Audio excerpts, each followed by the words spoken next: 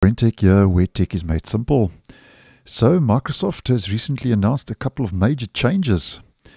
If you're an Outlook user and signing into Outlook using a personal account, so if you are using Outlook and like myself are using a personal account, then you may find this video of interest. Now, first of all, this was all announced in this post, which I will leave down below in the description because there's quite a lot of meat in this post and quite a lot going on. But just to give you the so-called main changes for the purpose of this video, if you would be interested. And first of all, starting the 16th of September 2024, Microsoft says Microsoft personal email account users, so that would be, and as an example, Outlook.com, Hotmail.com, Live.com, will need to move to modern authentication methods in their email application. And this will be necessary, they say, for all Outlook users. So what this means is that starting on September 16, Microsoft say they will no longer support basic authentication, which is the method in which a person provides only their username and password to sign into their account. So as of the 16th of September, Outlook will require all those with a Microsoft email account use a mail or calendar app or the Outlook.com website which supports modern authentication, such as the latest versions of Outlook, Apple Mail, or Thunderbird.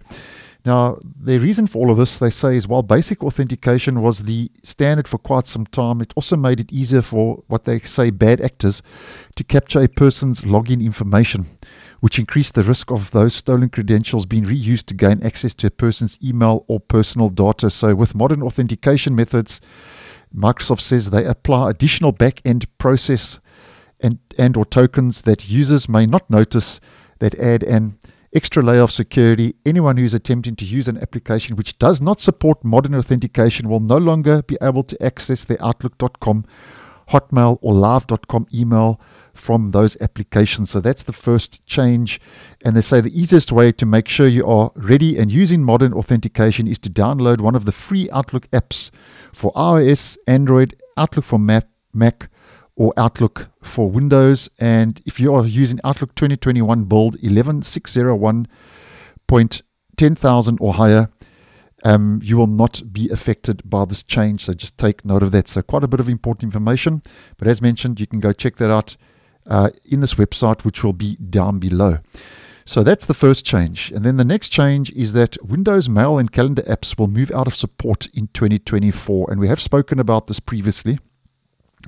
And Microsoft says this is because of the evolving cyber threat landscape and their commitment to providing the most secure email experience to their customers. So the mail and calendar apps will no longer be supported or available in the Microsoft Store by the end of this year, 2024. And obviously, what Microsoft suggests in this case is that you move, if you are using the mail and calendar app, is that you move to Outlook for Windows as soon as possible. And obviously, that would mean the new Outlook, which is also becoming the default email client on Windows 11. And we have posted about that previously on the channel, so just do a search accordingly if you would like some more information. And then another change is the light version of the Outlook web app will no longer be supported after the 19th of August this year, 2024. And basically what Microsoft has said about this is they have decided to retire the light version of the Outlook web app. So after 2024, you will need to run the latest versions of a supported browser to run Outlook.com. And just by the way, if you want to know what those supported browsers are, if you scroll right down here near the bottom, as mentioned, this website and post will be in the description. Here you can see browser minimum requirements to run Outlook.com and operating system minimum requirements. Now, over and above that, they also talk about additional Outlook feature retirements. So they're also going to be retiring the following Outlook features. And I'm just going to mention these again. The first is the ability for people to access their Gmail accounts in Outlook.com via the left rail as of June the 30th, 2024.